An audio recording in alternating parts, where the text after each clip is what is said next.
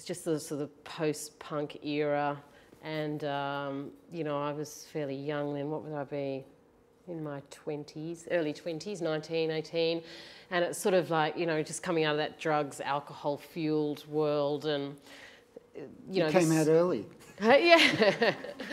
Yeah, well, thankfully. Well, and actually this film is about one guy who gets out and one guy who stays in that sort of trap. And it was just funny and rebellious and sort of captured that punk sort of thing coming out of the UK. And so it just was at a time that I sort of related to it, I suppose. And I remember laughing my ass off at it. And it was so, you know, I hadn't really seen many films that captured that generation at that point.